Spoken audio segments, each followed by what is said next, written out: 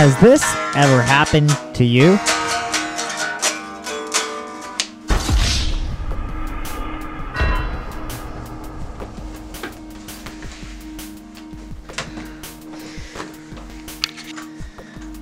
Alright, so I'm fucking sick of that happening to me, so today I'm going to show you how to put on these Dunlop strap locks. Dunlop strap locks.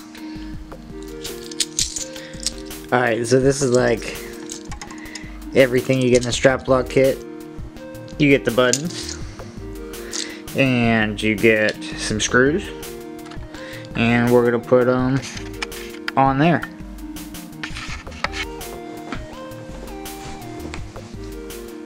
Alright, so we're going to start by taking off the old strap buttons.